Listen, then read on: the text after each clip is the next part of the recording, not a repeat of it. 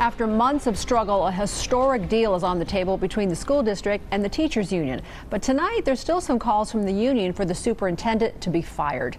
Thanks for joining us here at 6. I'm Denise Valdez. And I'm Brian Loftus. That deal includes significant teacher salary increases, an increase in extra duty pay and raises. So why the calls for Dr. Jara to be fired? 8 News Now education reporter Joshua Peguero joins us now with the answer from our newsroom.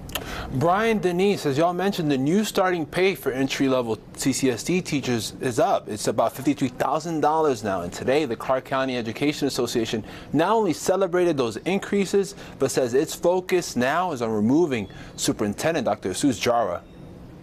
When you ask me how do people feel in our ranks, how do educators, I think they're even more determined to see new leadership at the school district level. And that's why we're going to pursue that. CCEA says an arbitrator forced the deal through after an impasse was declared. This includes nearly $750 million in teacher pay over the next 2 years. It has most of what CCEA demanded since day one, a 10% raise the first year and an 8% raise the second year. While negotiations began in March, the road to a new contract was rocky. It can be that it should be ignored, that these are sick call-outs. A judge issued an injunction against CCEA in September after teachers called out sick en masse, forcing schools to close. A few teachers were even arrested at an August school board meeting. One was Kristen Nigro. I was in the crosshairs at one point, being hauled out of the Board of Trustees room in handcuffs, which I'm still going through litigation. But she has no regrets. This is worth every single moment of that fight, standing outside in the 120-degree weather. Superintendent Dr. Jara had previously condemned those actions from teachers. Bargaining and the negotiations don't happen in the picket line.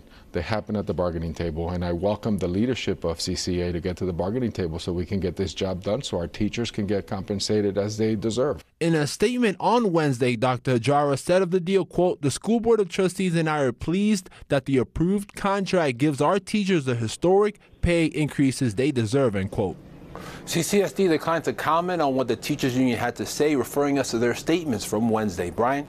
Now, CCEA also says they're seeking to overturn a 1969 state law that prevents public sector employees from striking. They have already filed a lawsuit challenging it.